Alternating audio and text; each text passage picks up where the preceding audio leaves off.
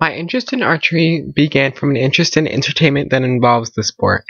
This includes movies like The Avengers, Mockingjay, 300, The Lord of the Rings, and Immortals.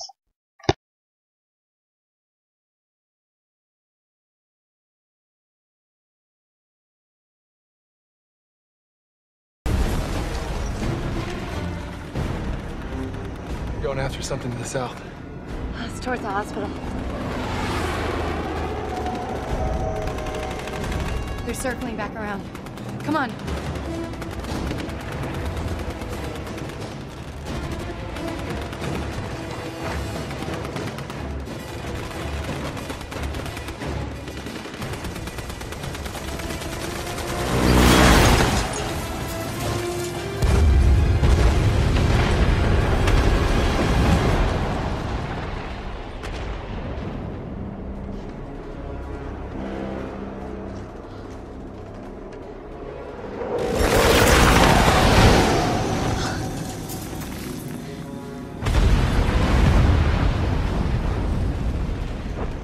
The hospital.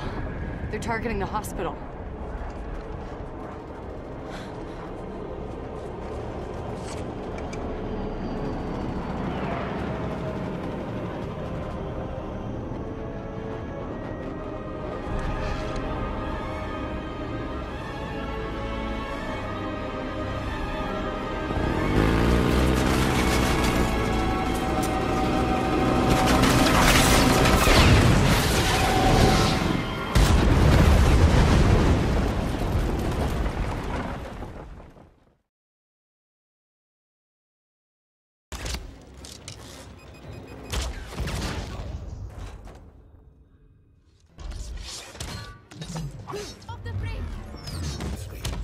It means nothing when it does.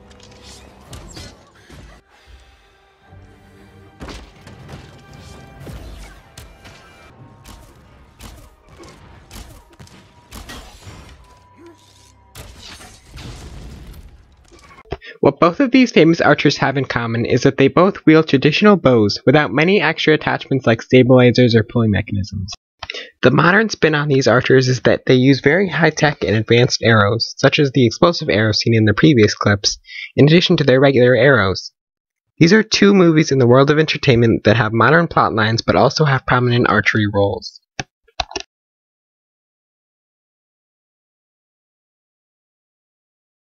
Origins of archery date back many thousands of years since before the Common Era.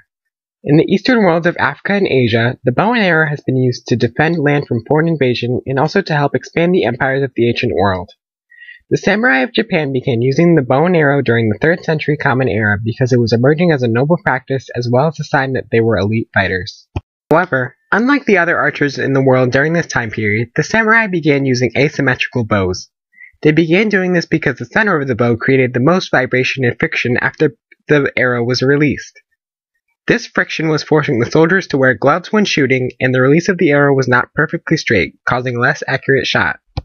In addition to using asymmetrical bows, the bows of the Japanese were also incredibly long, and the archers that wielded them were often mounted on horses. The bow length allowed the arrows to be launched farther and with greater force. The following video is a clip showing a woman practicing Kyudo archery, which is archery using the asymmetrical bow.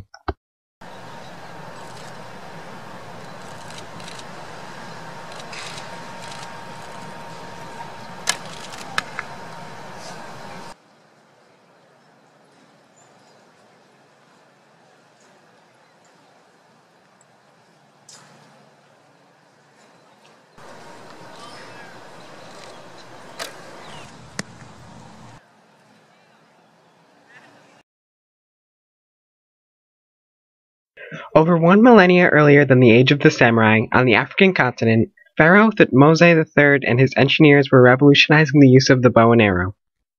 As barbarian forces from the north were moving their forces further into the Egyptian Empire, the construction of the war chariot had begun. This chariot, when utilized by archers, was a force of mass destruction against the invading barbarians.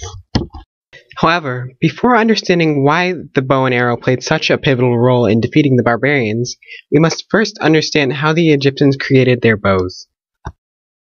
At the same time that the horse and the chariot came to Egypt, so did a revolutionary new bow, the composite bow.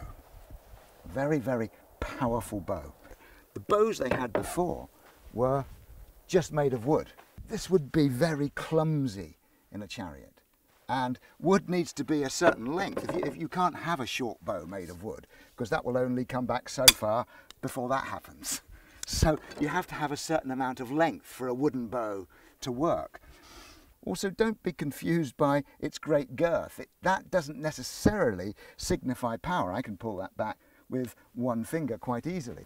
What we've got with the composite bow is something that's short, therefore very usable on the tight platform of a chariot, but immensely powerful. And it's immensely powerful for two reasons. One is its composite materials, and two is its shape. You see this unstrung, you'll see it's a completely different shape. Comes into this sort of flattened W shape. And that means all these materials are pre-stressed so that when it's pulled back, these are already trying to go that way. So it's much more efficient spring. And the way that happens is you start with wood, just as a former. The wood is jointed to give you the angles you want in that. And then you laminate on strips of horn from the water buffalo horn. This is the power of the bow. This is the muscles. It's a wonderful material for resisting compression. So if we think of this as the skeleton, and this is then the muscles on here, we're storing all that energy, we can then pre-stress the shape. But there's so much power in this horn that it would break apart unless it was held together. But like our body is held together by tendons, and you actually use sinew. This is the sinew from an ox. Okay.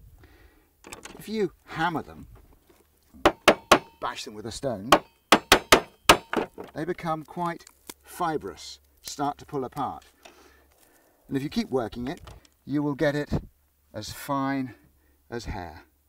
And extremely tough as well. I mean, this is incredibly, just even one strand is an incredibly strong material. I cannot break it.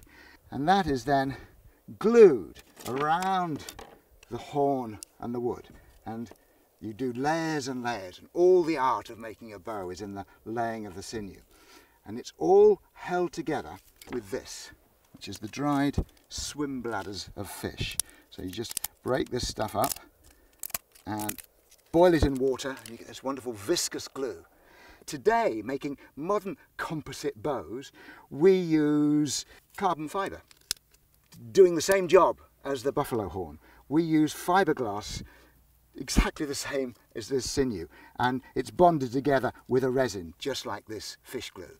So it really was a revolutionary technology at its time, and it absolutely changed the face of warfare. It enabled the Egyptians to go out onto the battlefield with their chariots and with their hit and run tactics, and that was new, and that created an empire.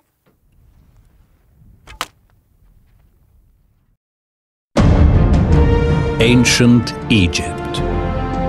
For over 3,000, as the country grows richer, its neighbors grow bolder. Now archaeologists have revealed Egypt's brilliant strategy to repel the foreign threat, a strategy devised by its greatest warrior king, Thutmose III. Maneuvering this high-tech apparatus takes skill and lots of practice. Two men have to work together in a confined space, the driver and the archer. Chariot, horses and soldiers have to form a single unit to be able to react quickly in battle. Years of training were needed before they could go to war, so they could be sure of hitting their targets, moving at high speed over uneven ground. 200 years later, during the reign of Pharaoh Ramesses II, archers positioned on war chariots were still one of the most influential weapons of war. Arguably the most powerful pharaoh of the Egyptian Empire, Pharaoh Ramesses II led the Egyptian armies on a conquest of Syria. Using the bow and arrow atop his royal chariot, Pharaoh Ramses II saved his own life by plowing down the enemy forces as he was surrounded and striking many enemies with arrows.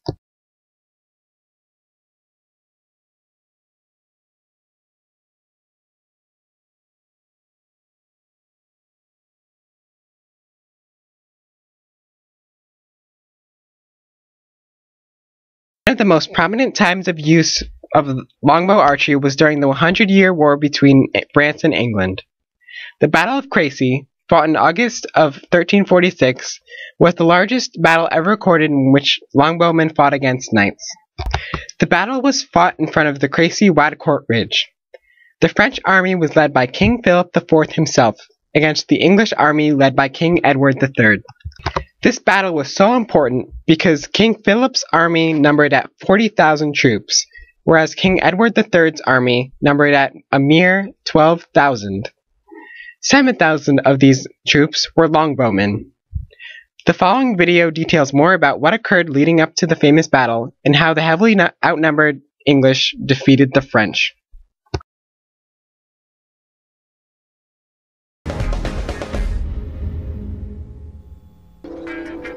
It was the weapon that took on the might of feudal France and shook it to its core. The skill and courage of English bowmen changed the face of war on the medieval battlefield. Look at this forest of arrows behind me. That's the strength of military archery. Lots of archers all shooting together, all ranging together and dropping their arrows into a killing zone. This is just with 70 archers shooting 3 arrows. Imagine an English army with 7,500 archers. The effect is devastating. The defining campaign for the longbow took place at the beginning of the 100 Years' War. In 1340, Edward III laid claim to the French throne and launched a series of dramatic raids into northern France. These raids were called chevauchés. The principal weapon was fire. Hit-and-run lightning attacks. What the English king was doing, what Edward was doing, was he was saying to the French, look, your king's not protecting you. He's not looking after you. Where is he? Where is his army now? If you swore loyalty to me, things would be better. Northern France was full of rich pickings. By August, the English army had filled their saddlebags with loot. They'd caused havoc, sacking Caen and skirting around Paris. Now they were heading for Calais and home. But King Philippe of France had assembled an enormous army of over 20,000 men. He was hot on their heels. Philippe was determined to cut the English off from their ships. They'd blocked Edward's escape by destroying all the bridges over this river, the Somme. And by the time the English got here, they could hear the distant rumble of the French army, sounding like thunder. In August 1346, Edward III's army was trapped. According to the chronicler Froissart, King Philippe of France's massive army of over 20,000 men was closing in fast. The French had burned all the bridges over this river, the Somme, and there seemed no way home for the English without a fight. Then one day they captured a Frenchman, a man called Gobain Agache, and for a bribe he told the English of a secret crossing place. A place where at low tide there was a man-made causeway, a place called Blanche-Tac near Seineville. At low tide the next day, at dawn, the English army crossed. They could only cross 12 abreast, and the chroniclers tell us that the longbowmen went first. The water was chest deep. We can imagine them with their bows above their heads, keeping them dry. But on the other side were the Picardy militia, led by Godin du Fay. And among his troops were some 600 Genoese crossbowmen. The longbowmen would have been sitting ducks as the bolts from these weapons feathered the water as they were trying to cross. They couldn't turn back because of the main French army behind them. But how did they manage to cross in the face of so much resistance on the other bank? There's a tantalizing clue and a manuscript that sits in the Bibliothèque Nationale in Paris. It shows the mounted archers, still on their horses, galloping and splashing across the ford, shooting their bows as they went. If Froissart's account is true, then maybe the English mounted archers drove back the Picardy militia like this at Blanchetaque.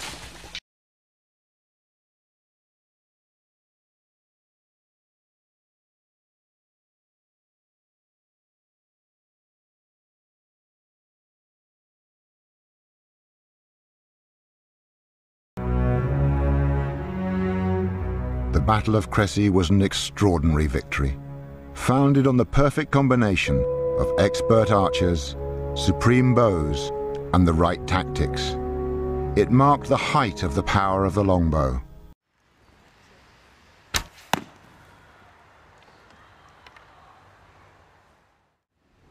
Well, what we've got here is your longbow.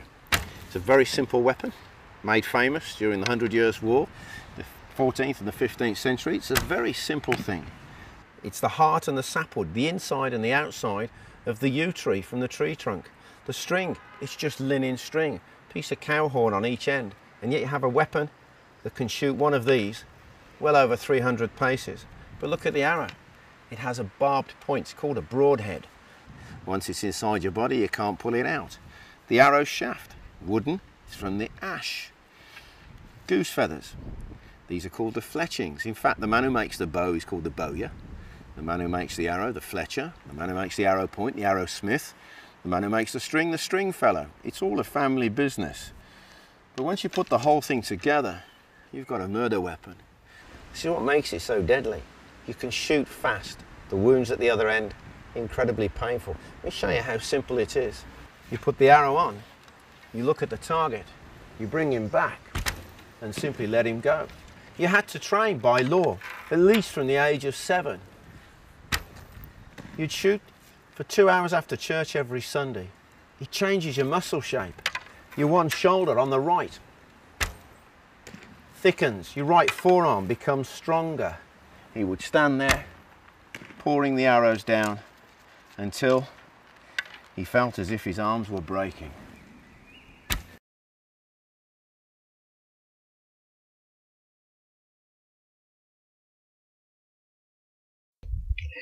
To better understand the training aspect behind the bow and arrow, and to get a feel for what it would be like to use a bow, I decided to purchase one of my own.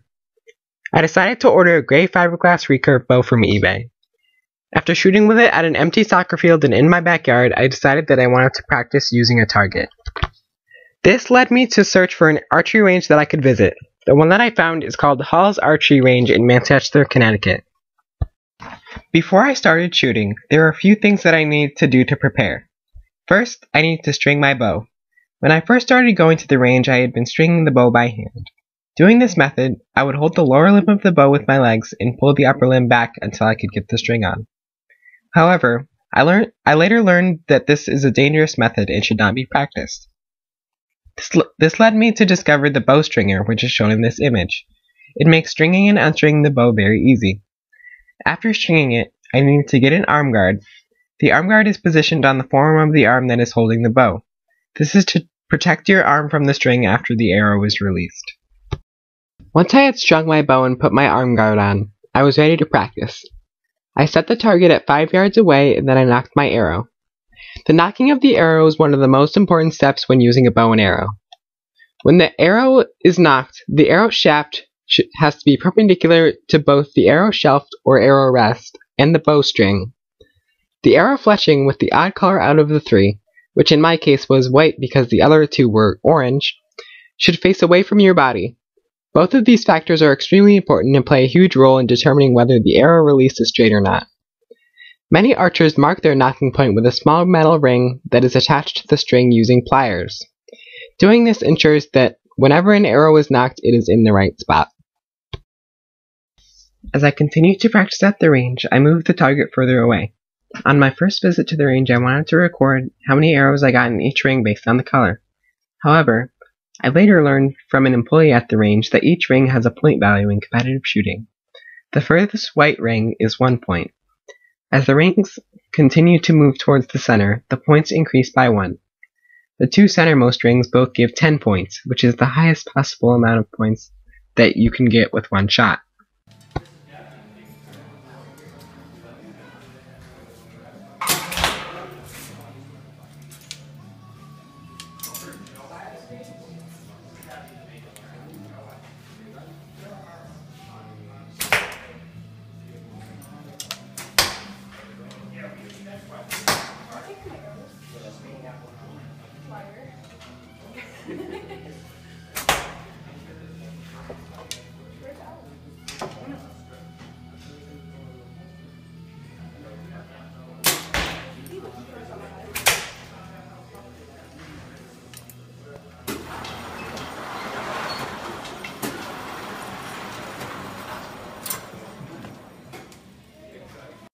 Although I gained a lot of knowledge from Archery Steps to Success and from speaking with employees before I practiced, I gained the most knowledge from my lesson. During my lesson, I decided to use a wooden bow with a scope or sight instead of using my fiberglass bow. Using this bow was much easier because of the handle shape that promoted a proper grip and because it was heavier. Because the bow was heavier, it was easier to keep it steady when the bow was drawn.